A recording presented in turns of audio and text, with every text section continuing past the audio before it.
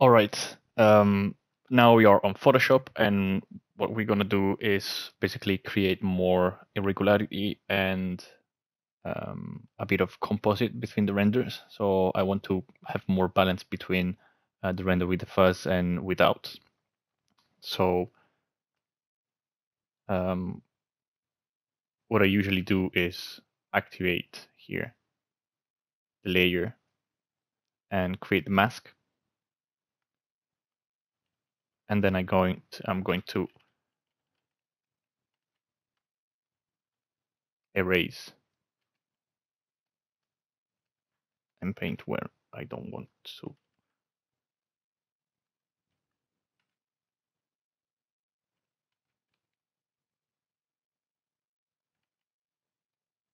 Same for the rock.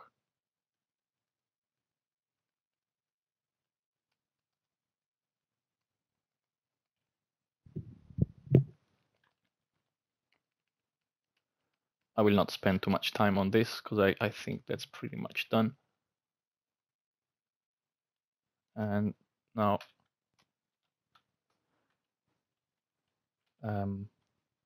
this brush here, mixer brush, I'm gonna make the tip a bit smoother. So to give to the underwater effect.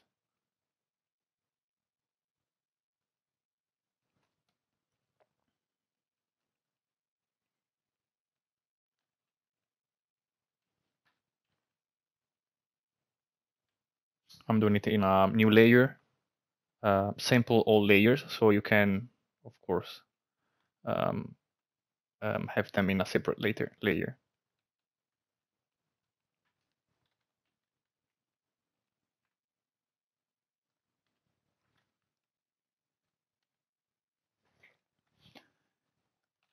In another layer, I'm gonna paint more particles here and there.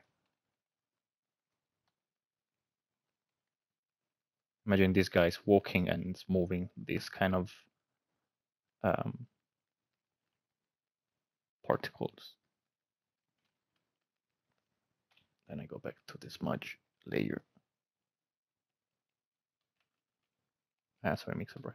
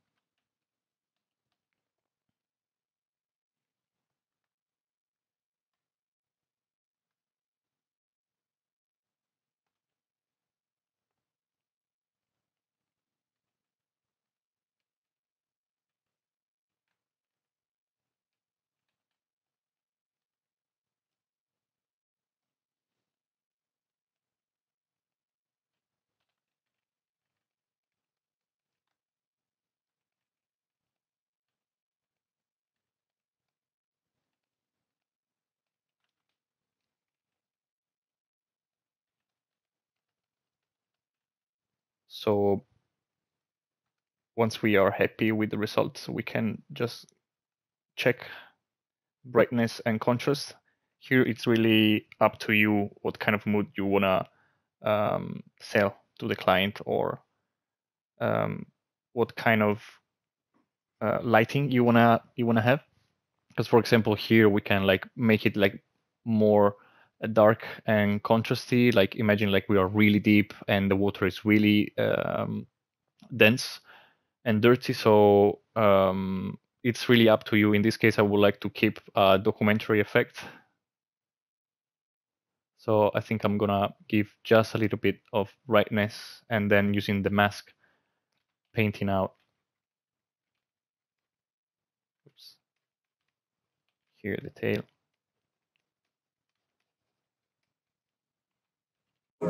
last things we can do is to find image of underwater particles on Google. And like in this case, I found this quite low res image, but I'm gonna keep it on purpose low res because what I want to do now is to create some noise on the background and give some of the real camera effect. So I'm gonna go for the screen mode. I'm gonna make it bigger. And basically what I want to do is just keep some of the particles at the top. Something like this, yeah. And after this, Control Shift Alt E. So we have visible layer. Then we go to image, auto color. I like to do this and then just put down the opacity to 0 and go up a little bit just to have a color variation. And then duplicate luminosity and again try to keep some of the contrast. And that's done. With this other image, we already have a really nice base. What I'm gonna do is to, again, break a little bit of those lines we created with the particles. And to do so, I'm gonna do with the mixer brush or smudge tool, whatever you prefer. New layer, simple all layers, so you can keep everything on a different layer. And then I'm just gonna we're gonna add this layer here. Yeah, like this. And again, same process of creating a visible, Control Alt Shift E, image, auto color. We're gonna drop it down just a little bit. Duplicate Control J, layer, luminosity, and that's it.